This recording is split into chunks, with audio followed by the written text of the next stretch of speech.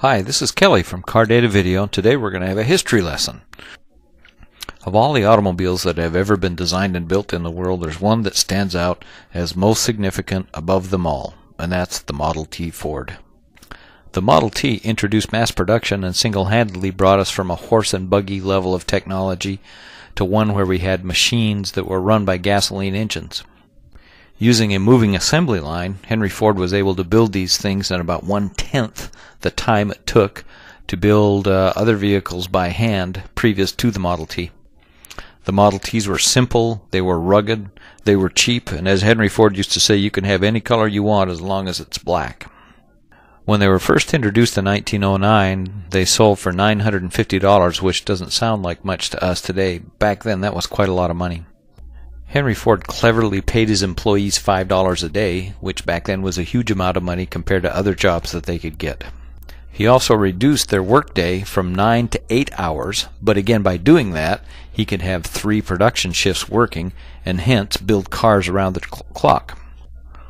All of this was going on at a time of economic difficulty and transition, and so the result of this is people would come from all over the country to get jobs working in Detroit at the auto factories, and of course their job of choice was with Ford. Production of the Model A's went for 19 years, from 1908 to 1928, and the last ones that were built that weren't very much different from the very first ones that he originally produced. They had wooden spoked wheels with metal rims pressed on them. You can see here what they're doing is hand filing the spokes to make them smooth so they can be painted. The engine was a ridiculously simple, by today's standard and light, 177 cubic inch, which is 2.9 liter 4-cylinder engine, which produced 20 horsepower. The vehicle weighed about 1,200 pounds, depending on which body style you got, and would be good for about 40 to 45 mile an hour top speed, and it had 2 forward gears.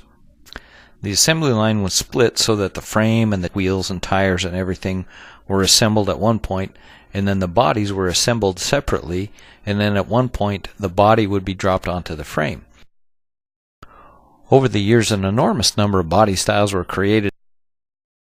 You had a touring car, a roadster pickup, a ton truck, a closed cab ton truck, a coupe, a 2-door, a 4-door, a center door, a station wagon, and a convertible. Pretty versatile vehicle. Eventually the Model T was replaced by a Model A, which was a modernized, stylized version of a vehicle that looked quite the same. Highland Park was the first modern assembly plant, and it's where the Model Ts were produced. And just like today, when they're done being assembled, they're driven off the assembly line. But look at these vehicles as they come out, and look at all the different body styles, many of which we read, and these are all just different versions of Model Ts. Finally, after 19 years of production, Henry Ford had actually built almost 15.5 million Model Ts, and they were by far the most popular and most plentiful vehicle on the road. And here you can see the assembly of the 15 millionth, which is a 4-door convertible model, and as you can see, they've added some paint colors other than just black, and that actually is Henry Ford there driving off the assembly line and driving in that 15 millionth Model T Ford. This particular one hadn't gone through final assembly quality control. You can see how Henry had to give a little nudge there to get it shut properly. To start a Model T, you had to hand crank it, but because the engine wasn't very big and it was low compression, all it would take was about a half a turn and it would fire right up. Back then, riding in a car was an occasion. It was a big excursion. It was fun. Just the ride itself was quite entertaining. Keep in mind that going somewhere in a car was probably 10 times faster than going by horse or buggy, which is what they were accustomed to before. Back then, cities were just developing, and most of the roads were terrible, especially the country roads.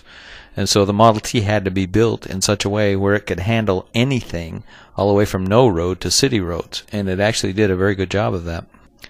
Most of the country roads were mud roads or dirt roads, and in the city there were no snow plows. If it flooded, you had to ford it, and so you just had to deal with all the stuff, and the Model T was miraculous at being able to handle almost any road condition you could imagine.